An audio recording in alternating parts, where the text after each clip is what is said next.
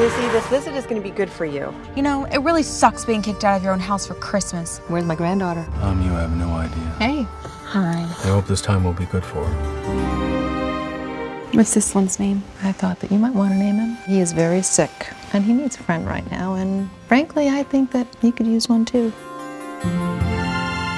This letter says the bank's gonna take the ranch from you. You have no idea what it costs to keep a place like this running. You knew this was gonna happen, didn't you? Grandma, I know how to save the ranch. She's a 16-year-old girl. How's she gonna do that? She's smart, and she's so determined. I'm listening to her.